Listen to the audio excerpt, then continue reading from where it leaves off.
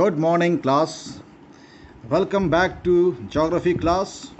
And today we are going to see the last session of the chapter migration. And so let's start here with the impact of migration. Already you have studied about the migration and different types of migration, but now we are going to see about the impact of migration, and we are going to see that how this migration impacts the destination country. Means when the people migrate to some other countries, how it impact that particular country. And secondly, we are going to see when the people they migrate to some other countries, how it impact to the home country, the place from where they have migrated. So we are going to see here, we are going to study about some of the advantages and disadvantages of migration in destination country, and then we are going to see about some of the advantages and disadvantages of migration to the home country. So let's start here. First of all, the advantages and disadvantages of migration in destination countries. And first we are going to see about the advantages. Already we have seen when the large number of people they migrate from some country to some destination country which they choose, and we are going to see what that particular destination country will have the impact of that migration. Suppose some people migrate from India to United States of America, and how these Indians they will impact the country United States of America. So first we are going to see the advantages, and the first advantage is in United States of America usually there are so many companies, and usually the local labor means the wage, the salary usually is very high because of the government, the rules and regulation. They have to pay their employees, and so when the people from Asia, like from our country India or maybe Pakistan or some other Asian countries, when they go to USA, what happen? Now usually these big multinational companies they hire them at very cheap, or you can say at very low rate. So like this, actually all these companies they get cheap labor, so they pay less and they have to pay less wage, low wage. But these people from Asia or maybe Africa even, so they work very hard and they are much honest, and even they can work for longer period of time. Why? Because these people from Asia, when they get the salary there in US dollar, and that salary according to the in comparison to Indian rupee or the Asian currency in the different countries, it is much higher. Means whatever work they do in United States of America and same work if they do in India or in Asian country, and whatever wage or salary they will get here, so even though the salary which they get that is less in comparison to the other people, means the local people, what they get the salary that is less than that, but in comparison to the salary which they can get in India or in the Asian countries, it will be much higher. And this is why these people they work very happily. So first thing, these countries means the destination countries they get cheap labor. Second thing, Now here usually the people when they go from India or maybe from other Asian countries or Africa to United States of America or some other developed countries, now usually because they are very focused. Why they have gone to these developed countries? So that they can earn money and they can save it. And that's why they work hard. They develop their skill. The most of the focus actually is to develop their skill, to take it to the higher level. And that's why these people, maybe from India or maybe from other countries, they are very very skilled and talented because they are very very focused. They don't waste their money, they don't waste their time. They are very focused to their work or the assignment what they have been given. Why? Because for that only they have gone there. The third advantage is the cultural diversity. Now what happened? The immigrants actually, like suppose Indians, when Indians now slowly and slowly, if you'll find about the data of the Indians, how they have gone to United States of America, and now there are large number of Indians. They have got the green card there and they have settled in United States of America. I'm just taking the example of United States of America. We can take the other countries also. Now there are large number of people, not they are the local, they have just settled there, not only in USA but in even some other developed countries also. If you take the example of UK or maybe Italy or maybe France, Spain, even in those countries also large number of people they have settled there, and now they have also got the citizenship of that particular countries. Well, but the thing is, suppose now you are taking the example of Indians. Now usually when the Indians they settled even in United States of America, they don't leave their culture. Means what is the culture? The food what they eat, the dress what they wear, means the Indian dress. Usually they use the Indian dress, Indian tradition, Indian festivals as they celebrate together. And so what happened when the local people in these countries, when they see all these things, and what happened, they get so much interested, means they just they are very very so they get very impressed by the Indian culture. And what happened, like this also provides a cultural diversity. Because of this actually now in the foreign countries like USA and even in some European countries, even the local people even, they have started wearing the saris. I'm just giving one example how they are, and they are also start eating the Indian dishes, different type of dishes, not only Indian, now slowly and slowly Thai dishes, Chinese dishes, they are getting more popular there in these countries like United States of America and other European countries. So this is example of cultural diversity, as these people when they migrate to these countries, they also brings there the cultural diversity. Now let's see about the disadvantages. Now the first disadvantage is the job loss. Now what happened when, because the migrants actually, we call them immigrants, the people from the other countries, now usually because they are ready to work at very very low wage, and that's why most of the companies and the multinational companies actually they hire them, and that actually creates a job loss. For whom? For the local people, because now the local people they have more pressure. Now they have more pressure to increase their skill level. Now they need to be more focused, they have to become more focused, hardworking, honest, all these skills they have to develop.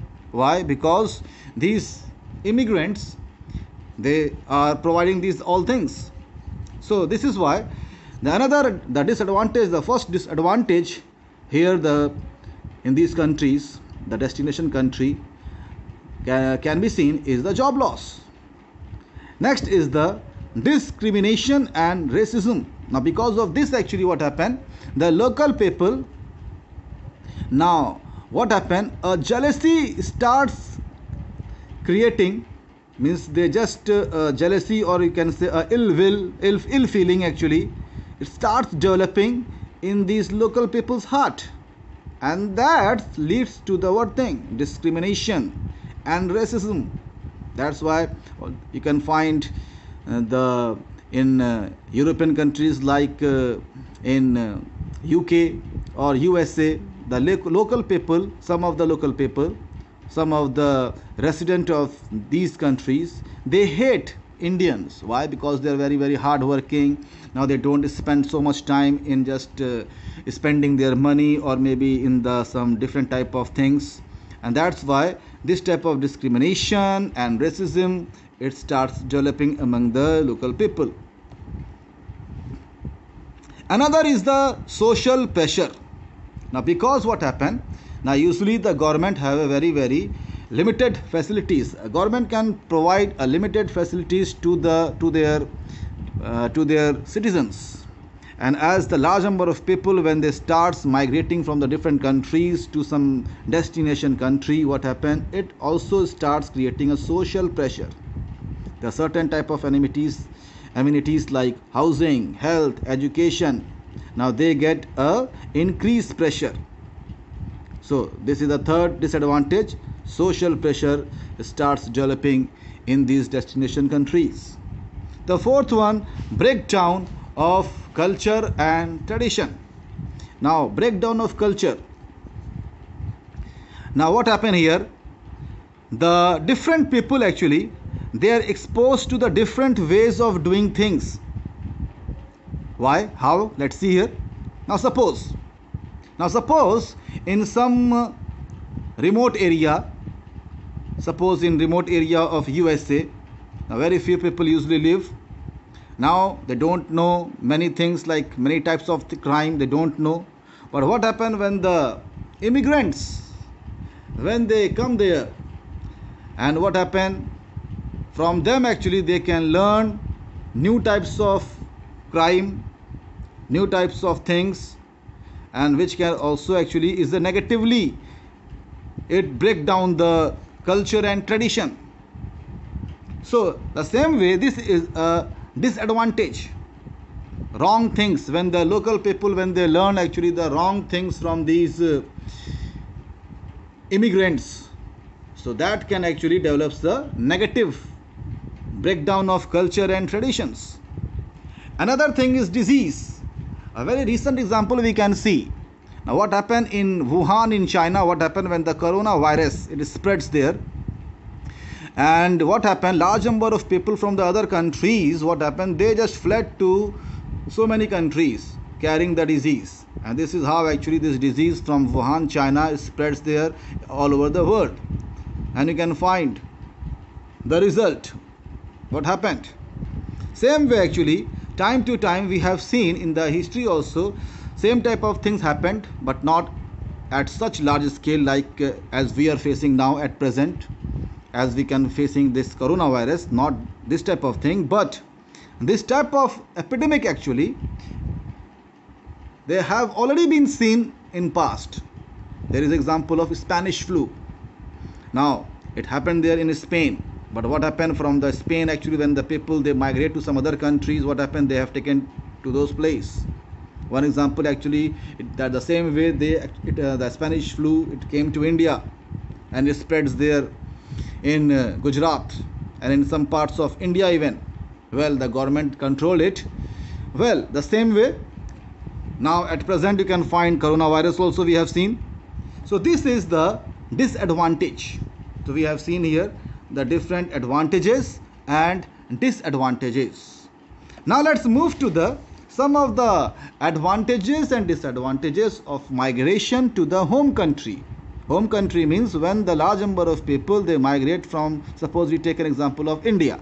Now when people from India they migrate to USA or other European countries, so what advantages and disadvantages actually India we're going to face. So let's see. So we're going to see the example of India. We'll take here the first thing, we're going to see about the advantages.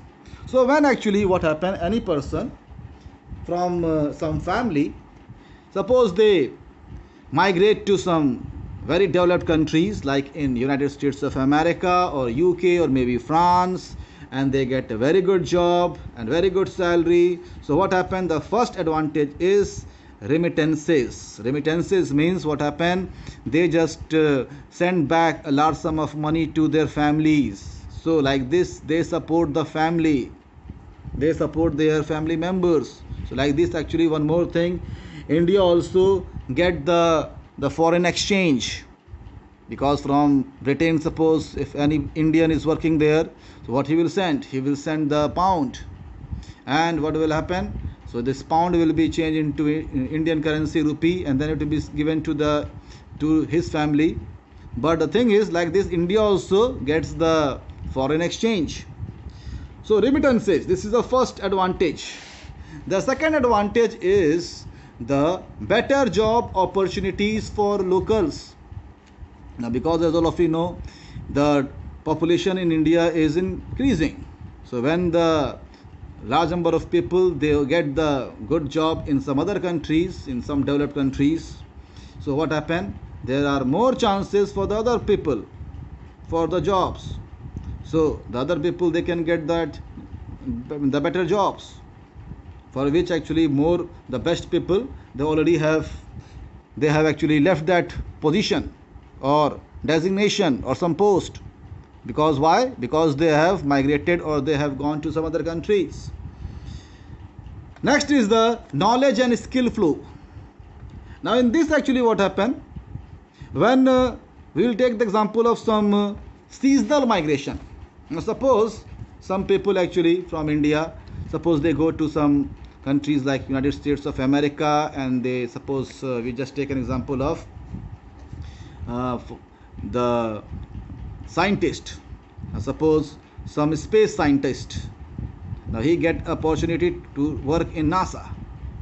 Now in NASA, actually what will happen, for suppose he is deputed there and he worked there for 5 years, but for 5 years actually he get the more exposure, more experience, and he will learn, he will develop new skill, new technologies.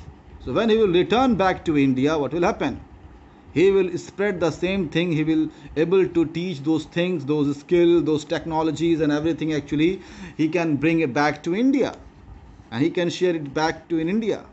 So this is how actually the knowledge and skill flow, this is how this knowledge of the different technology and different skill, actually it flows from the other foreign countries to the home country. Example, you have seen here, we are taking the example of India. Now these are the advantages. Now let's see here about the disadvantages.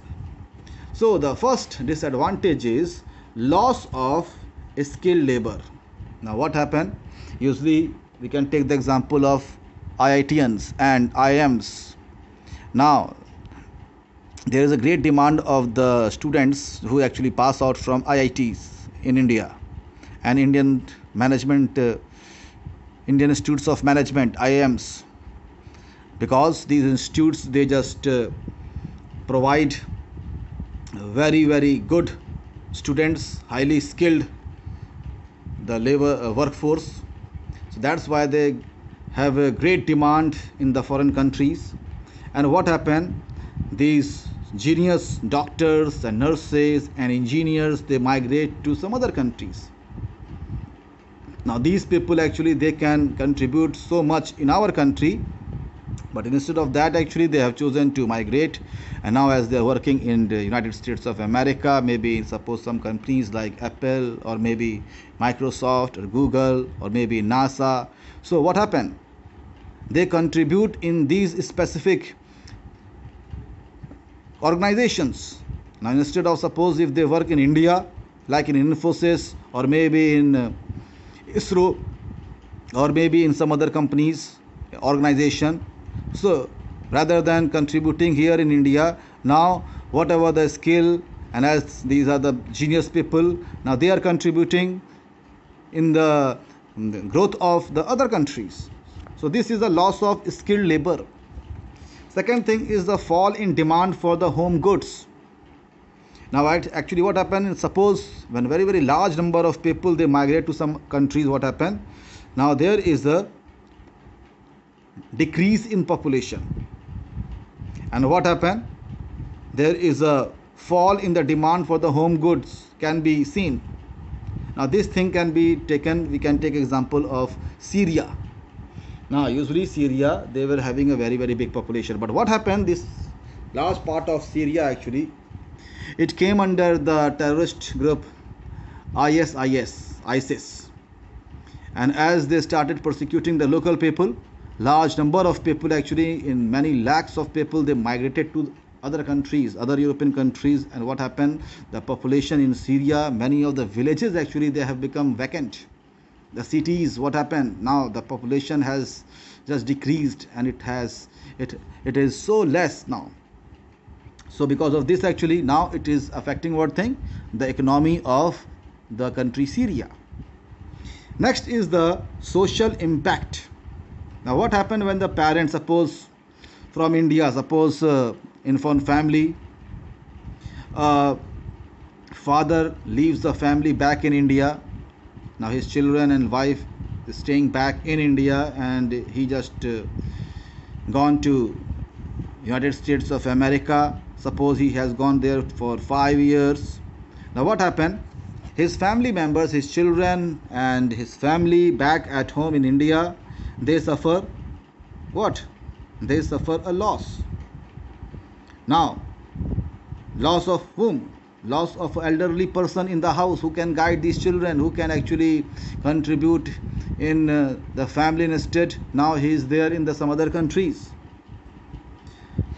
So this is called social impact. Now here, migration, it can be permanent also, and it can be temporary. Temporary means, suppose some people have gone to some other countries for some period, some very short period of time, suppose 3 years, 4 years. Now that is called temporary migration. But what happened, in most cases, when people they migrate to some other countries because they see the lifestyle there, and they just tries to get the citizenship there, and they settle there. So that is called permanent migration. So migration is of two types: permanent migration, it can also be a temporary migration. Now next is, we are going to see about some example. So now let's see here about some example of the migration. Now when we will see the example of United States. So United States actually is a country of immigrants. Why? Because the whole America continent, both the North America and South America, both the continent was discovered by Christopher Columbus. And what happened after the discovery of these new continents? Large number of people from Europe, they started migrating to these continents. Now what happened in United States of America? In the 19th up to till the 19th and 20th century, large number of people from Europe, they were migrating to these countries in United States of America also. And what happened? So all the people here, these people in America, now they are all immigrants. Why? Because they are all actually migrated from Europe. That's why United States of America is known as the country of immigrants. Now what happened after that actually? When the population it starts increasing in United States of America, now then the government actually decided to restrict the free immigration. And after that what happened? Some rules and regulations were made actually by the US government, and according to that actually, for these immigrants actually they need to stay there for 7 years, and some of the things they have to fulfill, and then they can get the green card. Well, after so many things happened internationally, especially the terrorist activities, now the present United States of US government, present US government actually, they have totally stopped the immigration. Now these immigrants actually, they are not allowed actually to get the citizenship of US. Even if you see the recent news actually, now the recently actually the president of America is Donald Trump, and now actually he has made even the free immigration from the Mexico and the Latin America, because from Mexico and from Latin America large number of people usually illegally they enters in United States of America. Now just to stop this crime and the terrorism activities, actually now the US government have stopped all type of migration. Now let's see another example of Australia. But before we see the another example, I want to show you this figure. This figure 3.7, if you see here, this chart, this diagram, it shows about the Indian immigrants population in the United States of America from 1980 to 2013. So let's see here. In 1980, how many people they migrated to US? 2,06,000. After 10 years, 1990, now this population, Indian population, became 4,50,000. In 2000, means after again 10 years, now it became how much? 10,23,000. Then after 6 years, 2006, what happened? Now 15,19,000. Now just after 4 years in 2010, what happened here? 17,80,000. And 2013, it reaches to how much? 20,35,000. So if you see here, this increase actually in 1980, when these immigrants from India, just only one country, India, it was how much? 2,06,000 only. And from 2,06,000 in 2013, how many years? It is just 33 years. In 33 years, the Indian population increases to, from 2,06,000, it increases to 20,35,000. So this is the one example I am showing you, that how only one, means the immigrants from one particular country, that is India, they have increased so much in 33 years. Why? Why actually large number of people from India, and not only India, from other countries also, they want to stay or they want to live in United States of America? The reason is because of the quality of life, better lifestyle, the better living, the better job opportunity. Now let's see another example of Australia here. Now Australia is a big continent and it is actually a underpopulated country, and this is why till 1970 Australia was providing actually a shelter, means they were providing even the home even for the people from Southeast Asia, the country like Vietnam, Thailand, Myanmar, even India and Bangladesh. So these people were provided the home also, the shelter there. But what happened after that, as the population increased, and especially because of the terrorism activities, now even the Australia also have restricted this migration now. Another example, if you see some example of Soviet Union and some other country, some other communist countries like China and also North Korea. Now these countries, they don't allow the immigrate. They are not allow the immigration. Now why it is? Due to the political reasons. Now these countries, they don't want actually that people from their country, they should go and settle in other parts of the world, or the people from other countries, they may come to their countries, right? Another example, The universal, the migration we have seen in 1947, some example we are going to see. In 1947, what happened when the Pakistan and India, they were separated? What happened? Large number of Muslims from India, what happened? They migrated to Pakistan. At the same way, large number of Hindus, they migrated to India. Now this is also known as the forced migration. Now usually they don't want actually to migrate, but they have to migrate, and this is example of forced migration. Now some more example. In India you can find, because after the marriage, suppose any girl is married to some other cities or some other state, now that girl, she has to go to her husband's house, right? And that these are the factors, varieties of factors like marriage. Now employment means some people actually, suppose from Gorakhpur, they get good job in Tamil Nadu, so what happened, they started working there and they settled there. Education, for better education also, many students, they migrate to some other part of our country itself. Lack of security. Now in villages, suppose some example you can take, example of Bihar.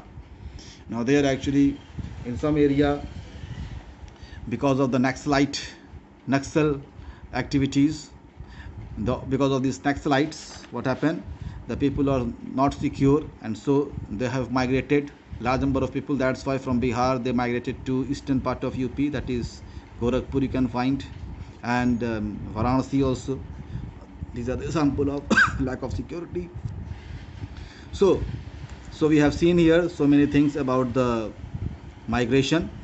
Now let's see another topic, that is the brain drain. Now what is called brain drain? Now brain drain usually refers to a departure of educated or professional people from country, right, economic sector or field for another, usually for the better pay or living conditions. Example, now already suppose example I'm giving you. Now what happens from India? Now because of the better opportunity, a very good salary, very good package actually, many of the new students, new young people from India, now they want to work in other countries, developed countries like United States of America, mostly actually they want, then UK or France or Italy or Spain. Why? Already I told you, because of the better quality of life, better lifestyle, and as many of the young people, they have a dream, they have a one dream actually has built in their mind, that if they can go there, it's also a prestige issue also, right? If their families, even their parents actually, they have so much prestige issues. Well, because of these things actually, what happened, large number of people, especially the genius people, the genius minds we can say.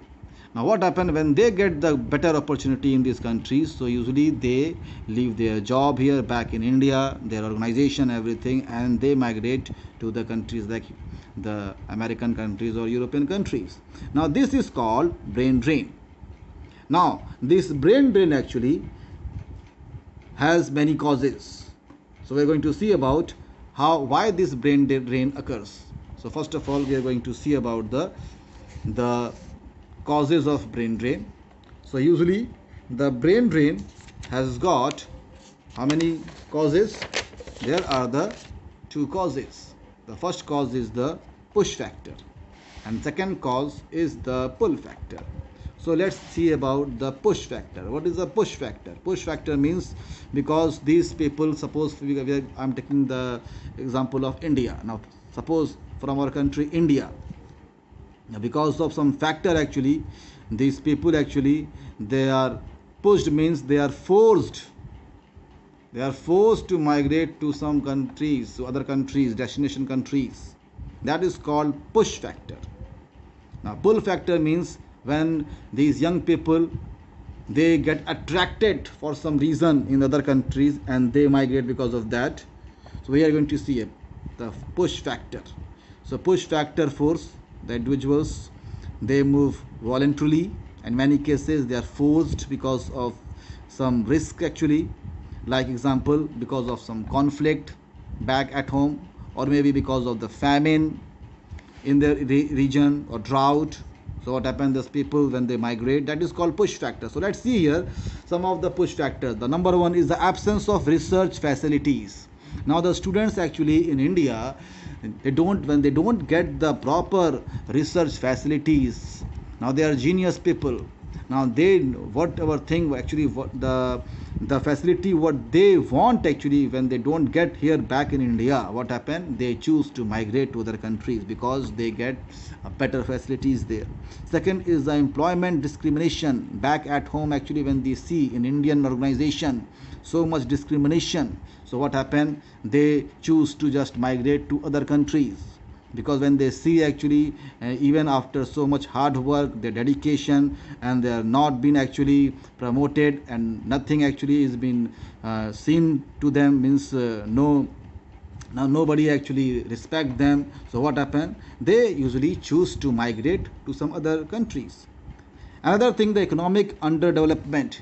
Now when the young people, when they see there is so much backwardness, right, the thing actually what they need actually, when they don't get actually, right, because of the economy back at in our country or that place actually is very very backward, so they choose to migrate. Now example, you can take example in Pakistan. Now there are so many sector actually, when the people they don't get the better opportunities because of the underdevelopment, now they choose to just migrate to the other European countries. Another thing, the lack of freedom. Now many people actually, especially the young people from especially the countries like Russia or China, right, now they want to just leave their country. Why? Because these countries are the communist country and they don't get the freedom actually what they need or they want. Another thing, the poor working condition. When these young people they don't get the proper condition to work there, and because of that also they choose to migrate. Next is the lack of job opportunity. Now even after so much skill and so much talent, when the young people they don't get the better opportunity, they choose to migrate to other countries. Next is the discriminating culture.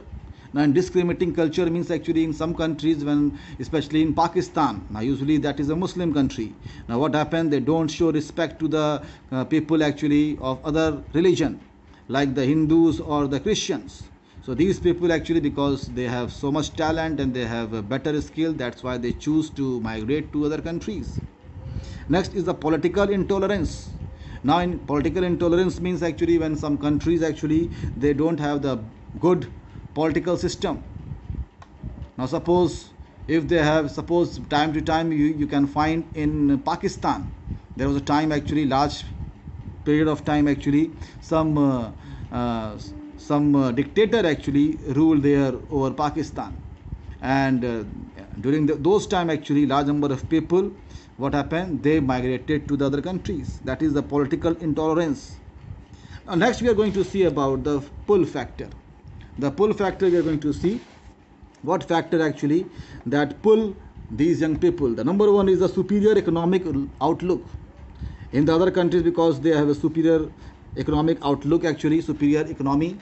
Another thing, prestige of foreign training. Now suppose when some people, when they suppose even they work for a short period of time in foreign countries, and back at home in India they usually have some prestige, and because of that also they sometimes they migrate to other countries to just get some foreign training.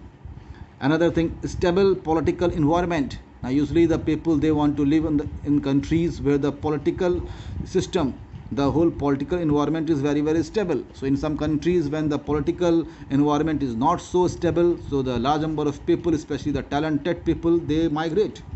Another is the modernized educational system for the superior training. Now usually many developing countries they don't have the proper training systems. That's why these people, the young people especially, they usually migrate to other countries because they get the superior training there. Next is the intellectual freedom. When the people, suppose example, you can find the Salman Rushdie or so many writers actually, because they don't have the intellectual freedom in their countries. Now Salman Rushdie, he didn't get that freedom in Pakistan, so he just migrate to UK. So many examples you can find. Rich cultures. Now in the foreign countries, the European culture actually is very very rich, but in the some countries like in the Middle East, now there the culture is not so rich.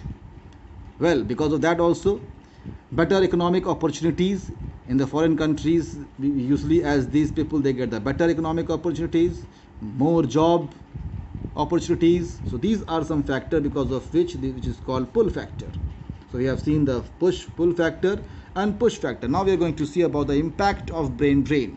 So first we are going to see about the positive impact, and then we are going to see about the negative impact. So let's start. First is the positive impact. Now first of all, the first positive impact actually is when the people from the less developed countries. Now what happened when they, so these people actually in the other foreign countries, the developed countries, they actually get the better skill. They develop the better skill, right? And new skill, they learn new skill and new expertise. And when they come back to their country, what happened? They bring that same skill to their back to their country, the home country. That is the one, the positive effects. Another one, now here as the people they migrate to foreign countries, what happen? They send money back to their relatives and back to their families back at home in their countries. Next, the money remittances help in reducing the level of poverty. Now suppose many countries will find example of the Bhutan. Now Bhutan actually is a very very poor country. Nepal also is a very poor country. Now what happened from these countries when the people they migrate to countries like India, and whatever they earn here by their salary, so they send the money back at home, and because of that actually even the economy of their country is also also helped. The same way actually you can find the same thing example of Bangladesh and India and Pakistan. Now when these people they go to the European countries and American countries, the same thing, they just send that foreign currency back to their countries, and this is how actually they also help actually their home country. Now next we are going to see about the negative effects. So the first negative effect, as what happened, let's take an example of the IIT. Now IIT actually usually to get admission in IIT, now what happened, the large number of students they sit in the examination, and only the students who just score very high marks in the entrance examination, they get the admission in IIT. Now usually IIT, all the education actually is provided by government. The fees actually in IIT is very very less. So the most of the expenses actually is provided by the Indian government. So here actually the Indian government is just investing so large sum of money there, right, in these people. And what happened, instead of working back in our country and contributing the development and the economy of our country, what happened when these people when they get the opportunity in the foreign countries, what happened, they migrate. So this is a one loss, this is a brain drain, and this is the one loss of these genius people. Next is the shortage of skilled and competent people in India. Now usually which people used to migrate to other countries? The people actually who are very very highly skilled, who are usually we can say they are the genius people, those who are very very competent. Now these people when they migrate, what happened back at home, which type of people left? The people who are not so much skilled, or you can say who are not so much hard-working people. They are not so competent. So all the genius people, because they went to the other countries. Now next is the loss of potential future entrepreneurs. Now because who actually usually can become an entrepreneur? Entrepreneur actually is a person who actually has a one dream, a vision actually to establish an organization. And when any person actually is having a big dream to just establish a big organization, so usually he provides a large number of jobs to the back at home in their country, and they can contribute in the economy of their country. But instead of that actually what they choose to just migrate to other countries. You can find so many examples. You can find the example of Lakshmi Kumar Mittal, one industrialist actually in UK, one very very rich man. Now he established the whole thing, the whole means industry there, where in United States, sorry, United Kingdom, means in England. Now suppose that person would be in India, then he would be contributing to the economy and the development of our country, India. Next is the loss of innovative ideas and investment in education. Now when these genius people actually, when they migrate to some other country, what happen? So there is a loss of innovative ideas. Next is the loss of critical health and education services, lack of the industrial growth, etc. So these are some negative effects. So we have seen here the positive effect and the negative effect. Now for you actually, very soon you will be, this is the one assignment, the summer assignment. The chapter is, the portion is over for the first semester, because there is only 3 chapters you have to study. Very soon you will get the question answer, right? I will try to just send it, and it will be there in the website. But here is the assignment, it is highlighted here. So the assignment is: prepare a project on positive and negative impacts of brain drain in India. Also suggest the measures to control it in the interest of the country. So this is the project. It's a small assignment. You have to write it in 3 or 4 pages, not more than that, and you have to do it in the fair copy. Okay, all the best. Goodbye.